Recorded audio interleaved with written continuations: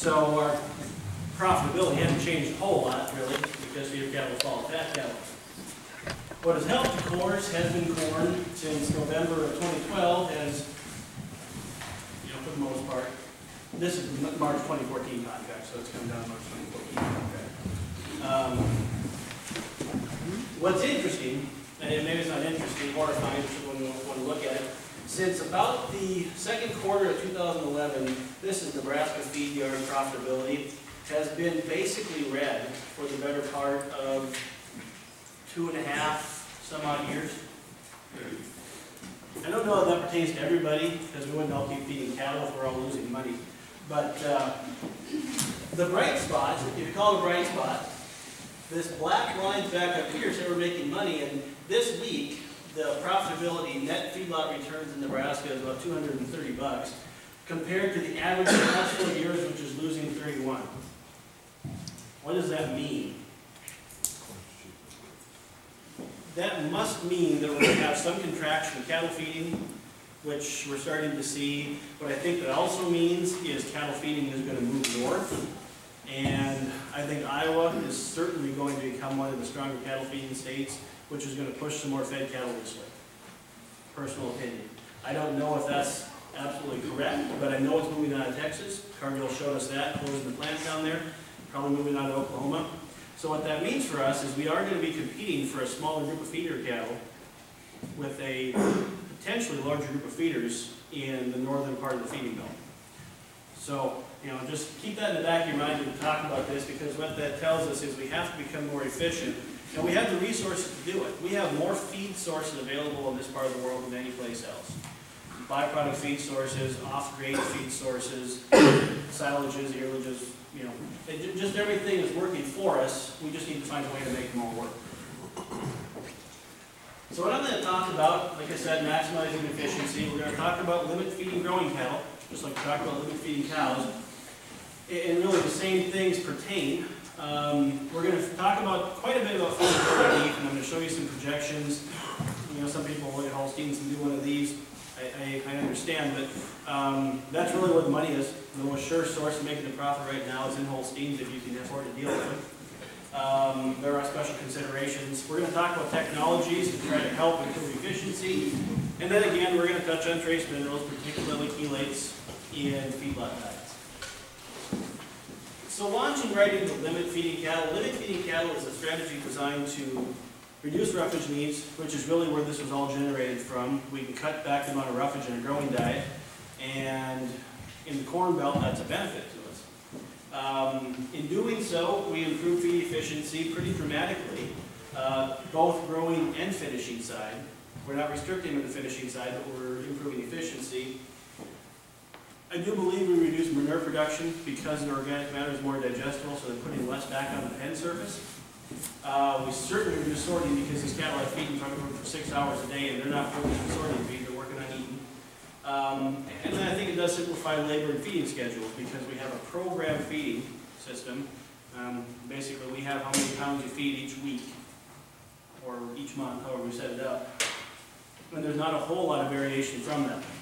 And so it does simplify some things, but it also increases your management because you have to be a much better manager of your feeding time and the feeding consistency. The challenges with limit feeding, and I call this limit feeding, technically it's called program feeding. So if you heard program feeding before, probably more appropriately. We need at least 12, and I say very much at least 12, probably 8 to inch the bunk space to make this work ideally. Because cattle have to have access to the bunk all at one time. There isn't much feed there for them, and they need to all have access to go up to the bunk. You need excellent pen management. As you start this out, cattle are hungry, and they do push the fence just a little bit. Not as bad as cows, but they push a little bit, and so we need to make sure our pens are in good shape. And then definitely adequate TMR mixing, because every bite that calf consumes has to be the same as the next one. Because if we get out of line on starch, we get out of line on fat. If we have some inconsistencies, you can cause some acidosis doing this because feed intake is rapid.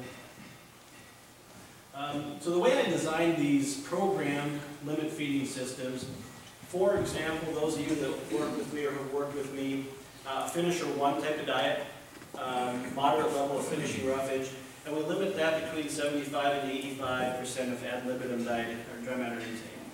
And so as a consequence, cattle have feed in front of them for 6 to 10 hours a day, depending on the cattle. Now, I'll talk about that in just a second. So essentially the concept behind this is we're growing cattle with a typical growing ration. We're using roughage to limit energy intake because we're simply providing more fiber, less energy. What we're doing here is we're actually limiting energy intake by limiting total pounds of feed that we provide to the cattle. As a consequence, limiting total calories per day, doing the same thing. What we're doing is we're saving the cost of the roughage, we're saving some of the cost of feeding cattle. And essentially, just like we talked about with cows, we are making metabolic changes to the expensive organs such as the liver, the intestines, probably the heart to a small extent. And we're improving long-term feed efficiency, which is why this carries over onto the finishing side, because we're essentially shrinking all that organ mass, making cattle more efficient. So this would be an example, just a rough example of a finisher one program feeding type of diet. And as you can see here, we're somewhere in that neighborhood. I actually didn't put it on here. It's about 14–15% roughage, with gluten feed as a major source of our feed, corn and corn stalks. And it doesn't have to be corn stalks, it can be grass hay, it can be whatever sort of roughage we want to use. But in this case, it's depending on your mathematics, it's a 60 NEG type of diet.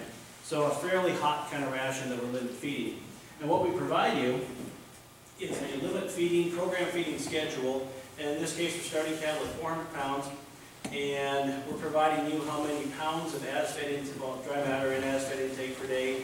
In this case, you can see we're limiting cattle to about 75% of their ad libitum feed intake to target 2.8 to 2.9 pounds per day.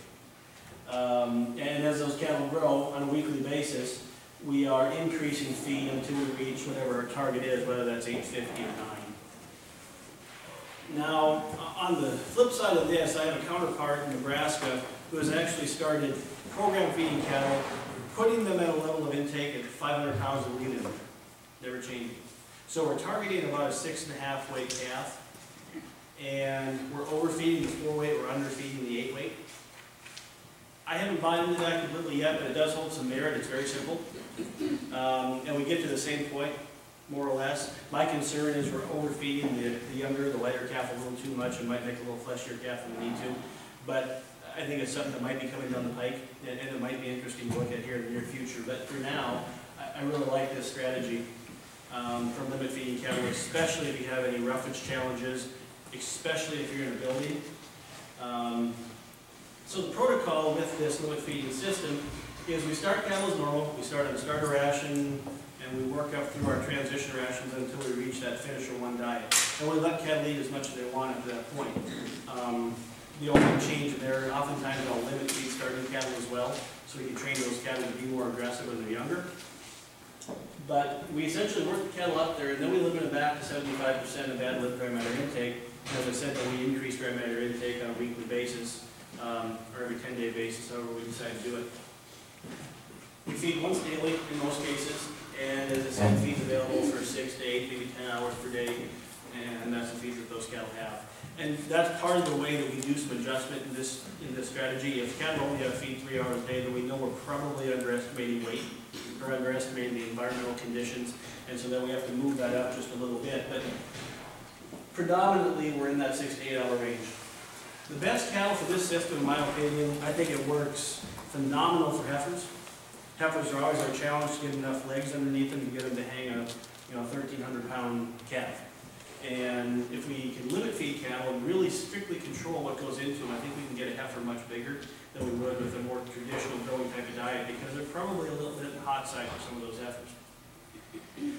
It is best designed for lighter weight cattle, the 4 to 5 weight cattle. If you try to start a 6.5, 7 weight calf doing this, their organ size is probably already a little bit too large, and they may not respond quite as well to this system, whereas a lighter calf is certainly going to. It also works excellent for developing heifers. I know I've talked to a few of you here about developing heifers, and what we found is that we can program feed heifers, and I'm doing this with a ranch out in South Dakota for the last 2 years, and we're very, very happy with it. we're essentially limiting those heifers to about 80% of their counterparts intake. We have a group of heifers that they're going to sell, a group of heifers that they're going to keep.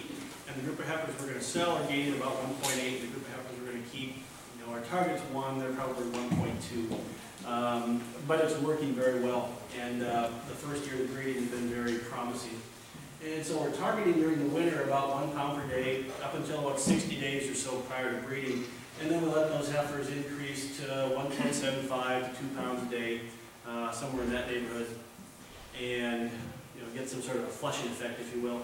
And that's been very successful. And I think going back to our previous conversation this morning, we're improving long-term cow efficiency doing that. Again, we're shrinking that organ size a little bit, those expensive organs, and making them more efficient, long-lived cow. And as I said before, this works well in mature cows, as we discussed this morning. So, any questions on limit feeding? It's a huge, broad topic, and I didn't want to belabor the point too long, but I do think it's a very interesting concept, and for a lot of people in this part of the world, in the Corn Belt, where roughage is at a premium, it holds a lot of promise, provided we have enough bunk space. And talking about buildings this morning, I think it really holds a lot of promise inside a building, because we can reduce the amount of manure production in a building, provided we have enough bunk space, and allow us to grow cattle more efficiently in a building. If there's no questions, I'll move on to vehicles. How many people feed Holsteins? Don't be afraid to raise your hand. Shouldn't be afraid to raise your hand. They're profitable. I mean, they really are. And if you do it the right way and you have the system set up for it, they can be a very attractive option. I know the challenge has been finding the right kind of cattle, and that certainly is a challenge to find a nice, well-fed group of cattle that are going to come and really perform the way you want them to. You certainly don't want to buy the 8-weight grass-fed Holstein. They're not going to make much money.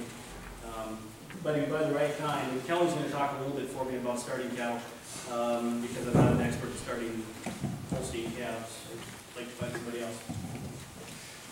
These are a couple of projections I ran, and I'm not sure what's there to see in the back, but I ran these last week when I was putting this together. Look at Holsteins here, put on a TMR diet.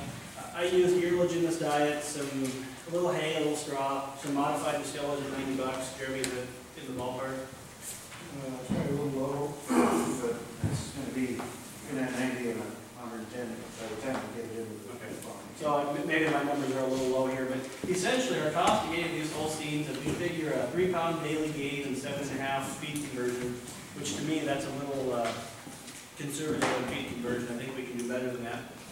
But our cost to gain is somewhere around that $90 cost to gain on a Holstein, which is probably $10 higher than beef calves because of our performance and efficiency, but there's still $200 worth of profit run from those calves. Buying Holsteins, 4-way Holsteins at $1.60, and what's really our saving grace right now is they're only about $7 back a beef cattle, $10 off the board, and so they look very good, provided we can get them on week, and that's Kelly's job here in a little bit. The other side of this, and Lyle asked me to put a few slides in here about self-feeding Holsteins, which again works very well. The cost to gain just a little higher.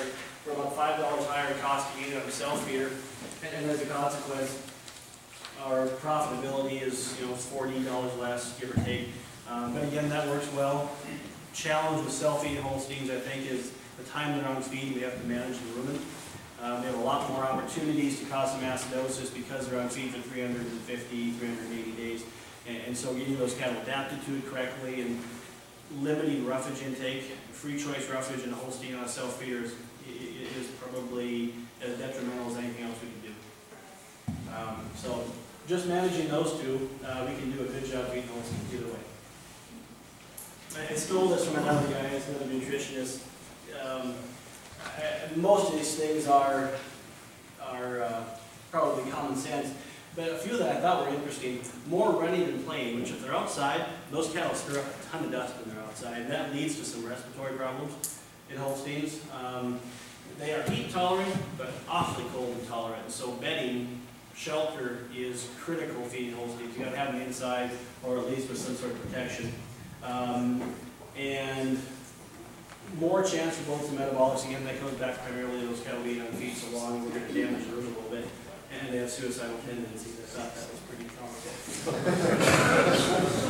I was thought the guy that feed them or the cow? I always thought that was sheep.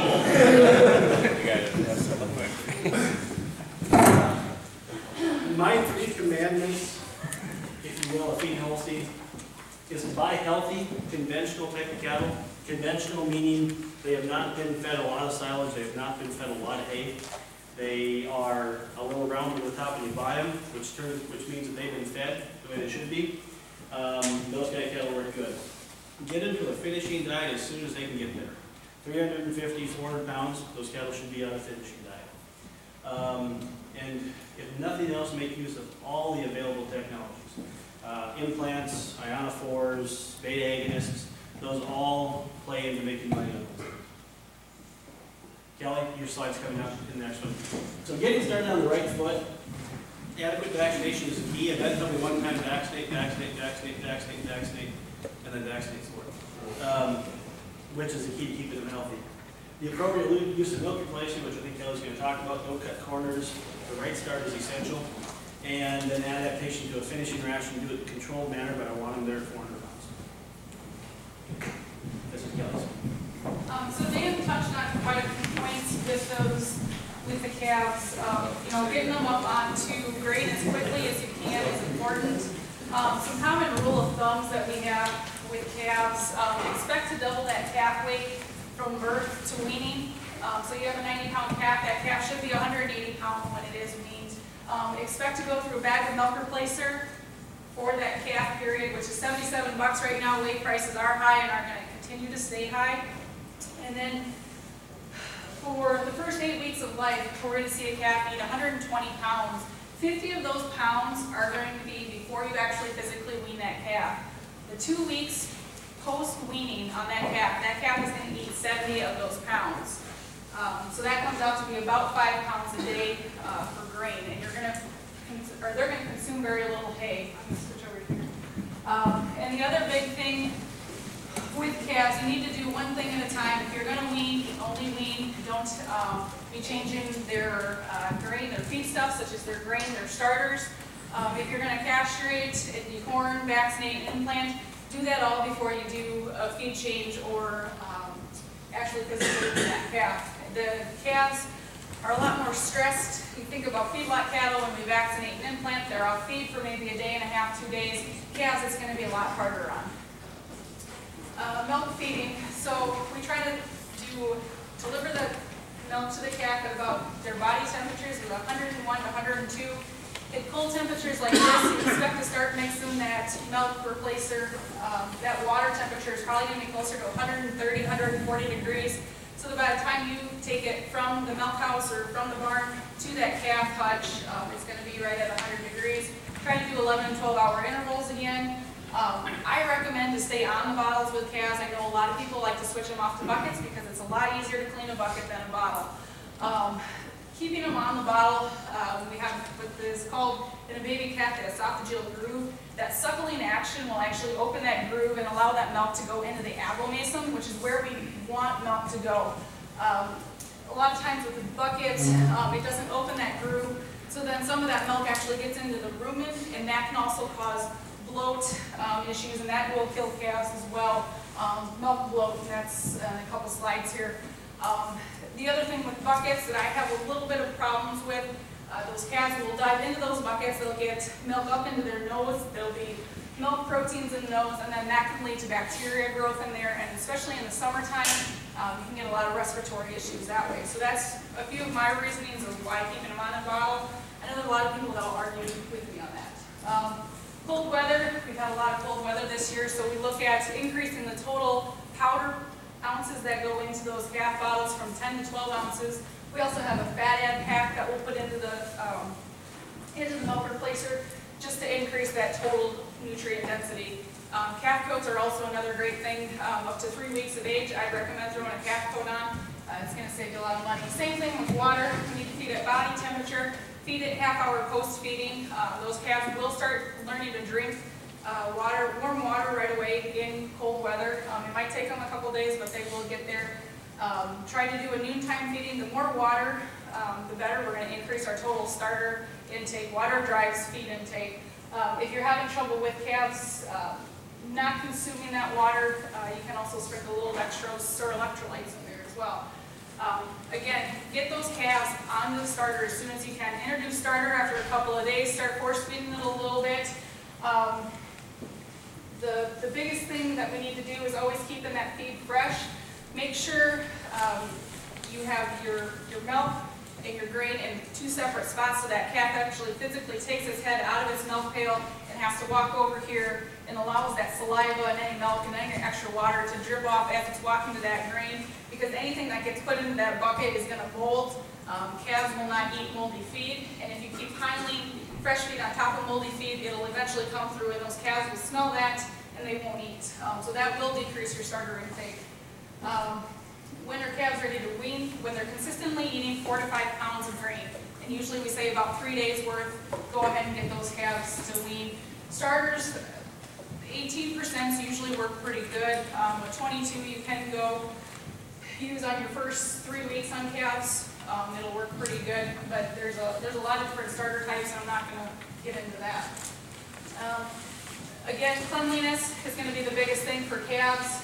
Keeping the water pails clean, keeping the milk pails or milk bottles clean, preventing any of that mold.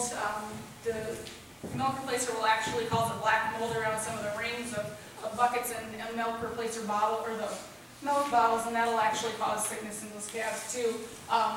The Clostridia bugs, we talked about the milk going into the rumen. In some cases, these Clostridia bugs are in that abomasum and the rumen, and they'll actually cause a sudden death. Those calves will bloat up, they'll scour, and they're dead. So if you actually get into in with a dairy herd, there are some dairy herds that are vaccinating for Clostridia. So that does help, and there's actually a couple of things you can do on farm to help prevent this sudden bloating. Guaranteed that you're going to have crypto in calves for the first 3 weeks of life, so we do try to prevent that. There are a couple strategies that we can do for that with Decox M, which is a water-soluble Decox. Whenever calves are scouring, we need to keep them hydrating. That's the number one. Usually calves can make it through scour, so as long as they're hydrated. Whether you're force feeding electrolytes through a calf tube, through milk, a milk bottle, or what we call a lactating ringer. Basically, you're taking a 1,000 milliliter fluid bottle and you're putting 500 milliliters in each side of their neck, and that fluid, it'll look about the size of a softball in that little calf's neck, but eventually it'll be soaked into their body, and they'll actually retain their hydration, and that'll actually keep them alive. If you can get them through that, that'll help you quite a bit. The vaccination program, I won't touch on this. Consult your vet. If you can get in with a herd, a good dairy herd that's doing a really good job vaccinating their dry cows, that's the best thing that you can do. A dry cow vaccination program is very important. Regardless of anything, do some Nasogen or Enforce on all your calves when they come in. Some of the basic costs, I talked about how much feed that the first 8 weeks of life they'll use. We transition them from an 18% starter diet to a grower diet, and then again into just strictly the grower diet. There's a lot of numbers here, but I'm just going to try to keep moving for the sake of time. When we're looking from birth to about 400 pounds, we're looking right now at $189 to raise that calf on a feed cost. $77 for the milk replacer. Your 18 calf, I think, is like $9–10 a bag. And then the grower, all that is a high protein pellet mixed with 34 grower. And then when we're talking implants, we say implant that calf day 1 that you get it, and then come back 7 days later and again implant it with a rail girl, and that's going to cost you roughly $3.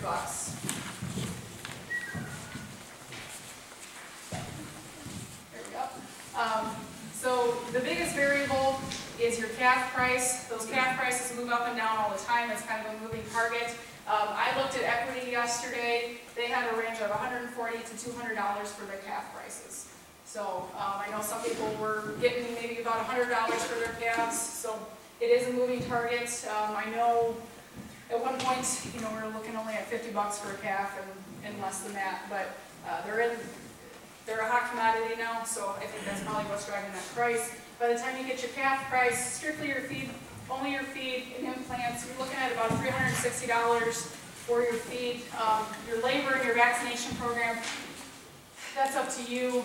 Vaccination, I've heard anywhere from $16 to $20 for a vaccination program on a calf. And if it's going to save a calf, it's probably worth spending going on the higher end to try to make sure that you save that calf. And labor, I guess whether you're doing it or you're having your kids do it, but you pay your kids, room and board, I guess that's in there too. So.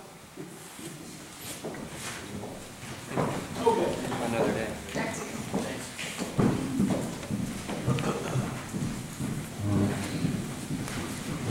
I suppose everybody's got that post-dinner hangover. I'm trying to think of a good joke. I was looking for a cattle prod. I can't think Whoever of fell anything that's asleep, appropriate himself. we wake him up. Everything I can think about, I've heard, but I don't think it's going to repeat very well. So, if you guys want to stand up and stretch, go ahead. My son poisoned me. Video me out like an 18-month-old, like a playground. Ready to get home. All right, well, I'll get this tied up. For Holsteins, finishing programs, like I said, 350 to 400 pounds. There are two predominant types out there that are used in most situations. One is the Midwest farmer feeder, two-phase system, whatever you want to call it. It works okay. You got to have the right calf. You got to have a contemporary, short-headed, smaller framed Holstein. It works okay. Basically, okay, I got it here. Go back for a second. The other one's the high plains program, more Kansas style, high corn from about the time they can start eating, all the way up to finish. And to me, this strategy is the most surefire. It works with every kind of calf. I mean, if you get them on that feed, most cattle are going to respond to it pretty well. Because there's very little roughage in that program. And the other one's a self-feeder program. Again, it's a lot like the high plains program. You're just not going out and feeding them every day. Either one of those two programs to me work pretty well. The Midwest program is, when those cattle are 350 pounds or so and have a fully functional rumen, we run in some corn silage or some roughage, about a 15 to 20% roughage diet. And then we follow that up with a 7 to 8, say a 4 to 5% forage NDF kind of diet. And we do that until they're finished. Use corn byproducts, corn salad, dry corn, you know, whatever we use in beef cattle rations. The High Plains program is similar to this end of the Midwest program. Basically, if a calf reaches 350 pounds, we go ahead and we feed them. And we feed them, we feed them, we feed them. And we can get a calf to round up very nice. And what's really nice about that program is you can take basically any Holstein calf and you can look at them at 500 pounds and you can see a little cover at the top, which is what we're always trying to get to, is that Holstein calf. It has some cover when they're young. The problem with some of those Holstein calves that are grown, they never get any cover over the top, they just get big, no matter what you feed them. You know, it's like a cow, which is what we don't want. Self-feeder, again, we can use byproducts in the self-feeder, we can use protein pellets. The big thing here is limited roughage is essential. Limit roughage. They only need 1.5 pounds of hay. They really don't need any more than that. That keeps them going. A little roughage is good, a lot causes our problems, especially free choice, because you get the calves eat roughage, the calves eat the self-feeder, and they go back and forth, and you can never keep a consistent ration in front of them. Housing is essential for Holsteins. They don't handle cold weather. The lower critical temperature, like I said, is 18 degrees. From 40 to 20 degrees Fahrenheit, feed increase only increases 0.4 pounds. From 20 to 0, that's a 1.7 pound increase in feed intake. That's a pretty big jump in feed efficiency. Diminished feed efficiency.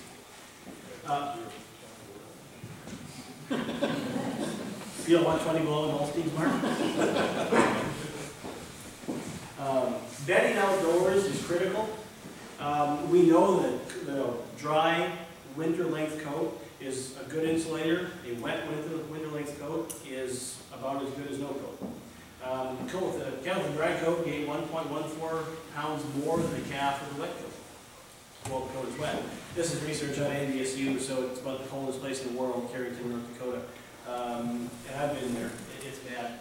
And when it blows right through you. And so if you want to do cold weather research, that's the place to do it. But you guys have experienced pretty close to the same thing this year. And then wind protection also is critical. So moving away from feeding strictly dairy beef, then we'll talk about some of these technologies. I don't think any of these are new to anybody. Everybody's used Reventon at some point, I would guess. Everybody's probably seen an implant before, and everybody's probably heard of Alphafox. Everybody's probably heard of Zomax too, but we can't get it, so we're not going to talk about it. Ionophores, Reventon, Bogatec. The old data says a 4 to 7% improvement in feed efficiency for especially with byproducts, because we pretty much limited acidosis, subacute acidosis, using some of those higher fiber products. But even at a 4% improvement in feed efficiency, that still pays for it. It also controls coccidiosis to a minor degree, and it does help modulate and reduce some of the big variations in feed intake. Basically keeps those cattle a little more consistent. So it's important. Growth implants, there's two types of growth implants. The first type is a strictly estrogenic, which everybody's heard of Encore or Compidose. They're better than nothing, but there's something better than them. Combination implants are what's better. They're a combination of estrogen and testosterone, or more appropriately estradiol and testosterone. Revelor G, Revelor IS, Revelor XS, Revelor 200, and if we ever get them back, the Synovex implants or the component implants. We have some component implants. Some people have gotten some Synovex. It's just slowly coming in the pipeline, and they keep on telling us by this spring we'll have it back at full strength. Actually, Pfizer, or Zoetis now, is building a new hormone plant in Lincoln, Nebraska, to start producing their own implants in the States. So that should free up some Synovex implants. And I think it'd be interesting for a lot of guys. We probably all use this Revelor XS at some point. Synovex is coming out with a Synovex, I can't remember what they call it. It's basically a Synovex Plus, and it's coated. And so it's going to last 200 days like the Revelor XS does, which should put some pressure on the Revelor XS market to bring that price down just a little bit, or if nothing else, give you some more options. So be watching for that as it comes out. I think that's going to be interesting to see both. So if we compare estrogenic combination implants, like I said, estrogenic is better than doing nothing. Estrogenic, based on the data, gives us about a 6.2% improvement in feed efficiency, where the combination implants give us about a 10.5% improvement in feed efficiency. So you can see there's a difference. The economics, if we just plug this into a typical, and this was probably 3 months ago, cost gain, $93 cost gain with no implant. That's an $88 cost gain with a Compidose or an Encore, and an $84 cost gain if we look at a Revelor XS IS program. So it does pay for itself. Putting that into a different perspective then, dollars per head, no implant versus that combination, that Revelor product, gave us almost $100 a head by implanting cattle. I don't know who would turn down $100 a head. Not many people would do it. Now, there are natural programs out there, and I'm not saying they don't work, but if you're going to enter one, make sure you do the research and make sure you're getting paid back for not having that technology there. That's all I'm saying. Because oftentimes you don't get paid back for them. So just think about it critically. No implants versus an estrogenic implant. That's $55 a head, but if we move from an Encore to an XS, we're going to gain somewhere around $44 extra per head going from estrogenic to a combination program.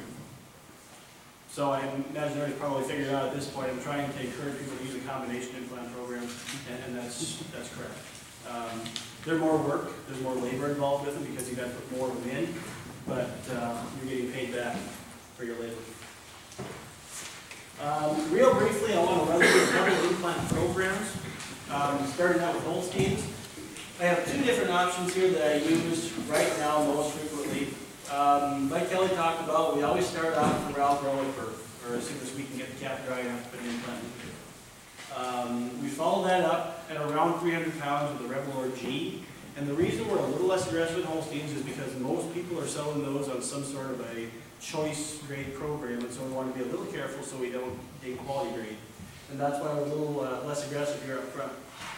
We follow that up in the first case with the Revelor IS, followed by another Revelor IS. And this strategy is very conservative, it does a good job, but it also is pretty labor intensive because we're sticking 4 implants into a calf, and anybody who's worked a 1,000-pound Holstein probably can tell me that they don't want to do that too many times. and I can't argue with them because that's a lot of abuse. The other program, and I like this program, I'll preface it by saying that the Revlor XS in some cases causes some mowers and Holsteins after about 60 days in. If there was somebody here from work, I'm sure they'd argue with me, and I can't argue against them because it doesn't happen in every case, and I can't tell you why. But it's happened often enough that I'm just a little bit gun shy about it. But for people who don't want to reimplant cattle, this is what we do. And it gives us the same performance as this program. You could argue a little bit more performance. So those two programs to me are very effective. And the return on your investment for option one is about $13.50 for every dollar you spend. The return on your investment for option two, because you have a more expensive implant here, is about $9.20 for every dollar you spend on implants. This does not include labor. So if you're hiring a vet to do it, there's obviously labor involved in that too. But those are pretty good solid numbers. On the beef side, I just want to point out that there is really one line. It's pretty simple in most cases. A 650 pound steer, we can put our excess in most cases, and we can let them go. We do not have to reimplant. 650 is certainly the bottom end. Maybe one would be 700 pounds, but we can get by at 650. With a 900 pound steer, we put a Revlor 200 in, and we let them go. If we have calves lighter than 650 pounds, if we're feeding 4 weights, 5 weights, I'll either use a Rev G or a Rev IS out in front of that to fill up that extra space, and that works out very nice. And if I have cattle between 650 and 900 pounds, typically we'll put a Revlor XS in. If they're, if they're really good cattle, if they're heifers that we want to push a little bit, we'll put a Rev IS in. So there are some differences in there, but those two programs work very well, and the return on your investment is between $7 and $12.50 for implanting beef cattle. Yes, sir. Are you recommending using excess on heifers too? I'm not going to say that here. It's been done.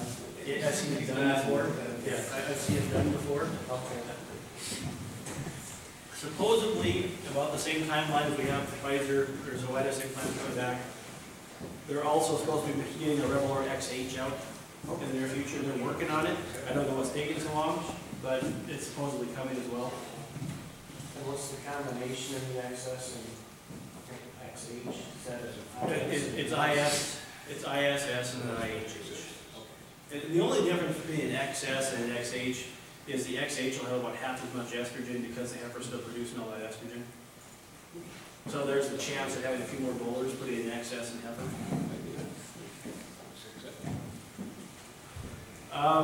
Any questions on implants? Yes, ma'am. What's the difference between the Revlor XS and Revlor 200? Revlor XS is about a 220-day implant. It's a combination of IS and X. The Revlor XS is a single implant, and it's 20 milligrams of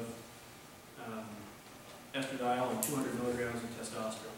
Whereas there's a lot more hormone in the XS, but it's not as aggressive because it doesn't pay out as fast.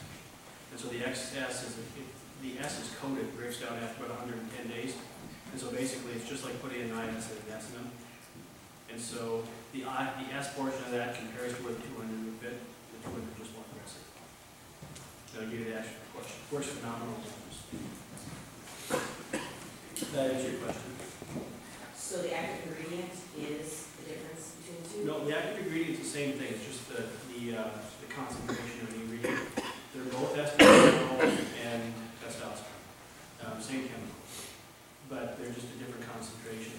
I believe the S portion of the XS has 18 milligrams of estradiol and 180 milligrams of testosterone, whereas the 200 has 22. So it's just a little bit more.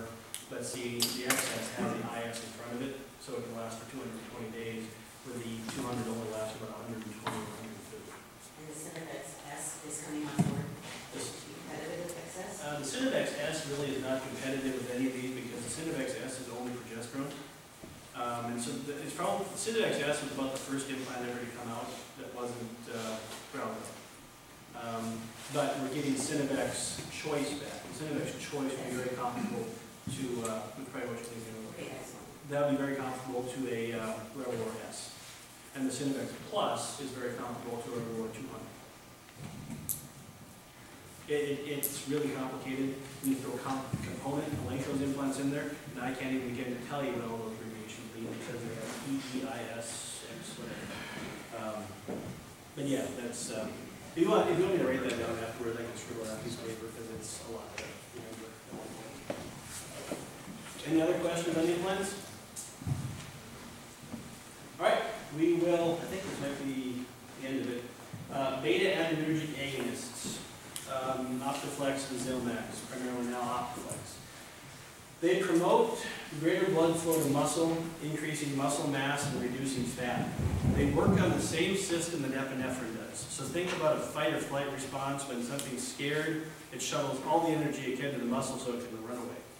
And basically this is essentially doing the same thing. It's shuttling a whole bunch of energy to the muscle, which shuttles it away from fat in the end of the feeding period. Because as cattle mature, they slow down skeletal muscle deposition and fat deposition. So that's what we're trying to change. Zilmax, the way it looks, is off the market at least for another year. You know, I don't know if we'll ever come back or not. If Tyson has its way, it probably won't. If the rest of us have a way, it probably will. So we'll see who wins. But Optiflex is out there, and I think, I'll show you some numbers here in just a second. I think we can do almost as much good with Optiflex as we could with Zilmax. Very close. We feed Optiflex legally for 28 to 42 days. Optimal window in my mind is about 30 to 35. But there's a very flexible feeding window. Whereas Zilmax was up for 20 days and you had to be off that sector. And that was pretty good data. The economics, which is what I want to point out, I'm recommending in almost every case to feed 300 milligrams of Optiflex because I think that gives us as close a return to Zilmax as we can get. And if you look at a beef steer, our added carcass profit, our returns are always better on the carcass basis. We don't get nearly the returns to these on the live basis, but we're about a $30 return on a carcass basis to Optiflex at 300 milligrams. That's over the cost of the product. And we were about $39 return on Zilmax. Okay, so we're not there with Optiflex, but we're pretty close. In the terms of a heifer, we get a lot less return on a heifer from Optiflex than we do in a steer, but it's about $15 return on your investment. With Optiflex, it was about 22.5 roughly with Zilmax. Now Holstein, our return is a lot more like a heifer. It's about $16 at 300 milligrams of Optiflex. I will say though, I think that number's higher because there's only about 2 studies out there with Holsteins because there just is not enough Holsteins to justify all the research. I think that number's closer to $20 myself, but I don't have enough data to prove that. So that's just my hypothesis. But this product though has been, I think, what has saved us, well, not us, has saved the consumer up to this point because we're producing so many more pounds of beef off the calf. And that has pushed that up by 30 bucks per ounce. So right now, and I think I'd argue that's actually saving us a little bit too. I think we might get our price online if we sell a lot of those $100 or $1.50 calves. You know, that's going to start to get pretty expensive at the market. So, and we saw that it didn't last very long, primarily because it's hard to market. But it's a good product. And there's a lot of misconceptions out there about all these technologies. And the primary is reduced carcass quality. Without question, we can reduce carcass quality using Optiflex, Zilmax, and implants if we don't apply them the correct way. The correct way to apply them is because marbling is a function of days on feed. Marbling is a strange beast. It's determined early in life. If you early wean a calf and you put him on a finishing diet, he'll marble like crazy later in life. But it doesn't start to develop until those animals are older. As animals age, they marble better. Cows will marble tremendously better than calves will. They're just not eligible for it because they're too old. So what we need to do is we need to feed cattle longer and feed them heavier. And what we've found with all these technologies is we've pushed these cattle heavier at a younger age, and we're still selling cattle about the same age as we used to, and probably about the same weight. But those cattle actually need to be 50 pounds heavier, and they can get those additional 50 pounds efficiently. And so we need to put that additional 50 to 100 pounds on them, and they'll grain just like they used to. But that's been the rub on these technologies, is that we reduce carcass quality, and if we don't apply them correctly, we do. And that's been partially our fault. I think as nutritionists, we've evolved with products like Optiflex and learned more about how to use them. the research didn't bear that out. In the case of Optiflex, what we want to do is we want to feed cattle within about a week of our traditional finish date. And then we take those cattle an additional 21 days after their normal finish date, because we can feed them heavier, yet we're being as efficient as they were in the preceding 21 days, because we're putting on more muscle, less fat. Muscle is 70% water for, muscle, fat is 4%. So muscle is tremendously more efficient to put on than fat is. And so that's what we do with Optiflex. If we do that, we can get to the right spot. Real briefly, I want to talk about trace minerals and feedlot diets. We know that chelated zinc, copper, cobalt, manganese are all important for hoof health. And especially in the case of a lot of these Holsteins, the more I do this, the more I find a lot of incidents of lameness and hairy heel warts, etc. And there's good data out there to suggest that if we're aggressive with these, along with iodine, we can really improve hoof health if we start early. The problem with these products is it's never a short-term fix, it's always a long-term fix. And there's also data I'm going to show here, just a couple of slides, and we also improve gain and feed efficiency, either alone or in combination with the beta agonist. Now this is Zinpro slide, don't tell them I stole it from them, but I think it pretty much accomplishes all the goals. This is their recommendation, and in here, actually I would replace Zinpro 100 with Avail 4 and feed that for the receiving and finishing diets. Their data shows, and I do believe this, I've seen enough of this now, that we actually have a nice improvement in average daily gain. This is just feeding zinc methionine. And, no, excuse me, this is Avail 4, sorry. This is feeding Avail 4. And if we figure Avail 4 costs us about 3 cents a day, and we gain an additional 0.19 pounds per day based on this, that's 27 cents a day added weight. Which based on our 200-day feeding period equates to about $48 profit feeding Avail 4 in place of some of our inorganic trace minerals, over and above that 3 cents per day. Now this is some of their other data, and we don't have good economics here. Just looking at this, we do also improve feed efficiency, about a 0.3 pound per day improvement in feed efficiency, again feeding Zinpro or zinc methionine. And we can talk about other chelated traces. We can talk about proteinates or whatever the other ones are. And I think we can probably see some of the same results. I just use Zinpro as an example because they have the most research out there, and we can throw some numbers out. This is some research done down at Texas Tech, and they showed us this last year down at Plains Nutrition. What they found was zinc methionine, just the zinc portion of Avail 4, added to Optiflex, increased live weight 9 pounds over just Optiflex alone. So again, we're getting a response to the trace mineral over and above Optiflex, and that shows us about a $9.25 profit over the cost of feeding Avail 4 for that 30-day period over and above Optiflex. And so what you're going to see, I think, in the next year or so between Kelly and I and Lyle, is we're going to talk about adding zinc methionine or Avail 4 to the K-Flex product and figure out what that cost is and make sure that everything works out. But I think we're going to present that to a lot of you as an option because I think there's data there. If you're already feeding Avail 4 balance, you need to add that to the K-Flex. Then you got that taken care of. So my closing thoughts on the feedlot side, and these are things in addition to what I've talked about.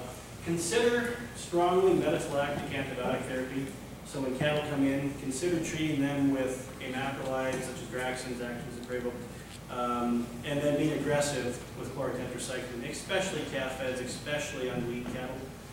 Cattle are too expensive anymore to try to save money on a few drugs. I realize that you shell a lot of dollars out for drugs, but it's a lot cheaper than having to treat a bunch of cattle again. There's great data out there that say a calf treated once for BRD has a big reduction in performance, and then just on and down the line. Okay. And when you're treating cattle, make sure you switch that up. Treat them with something. If it doesn't work, switch something else. If it doesn't work, shoot them.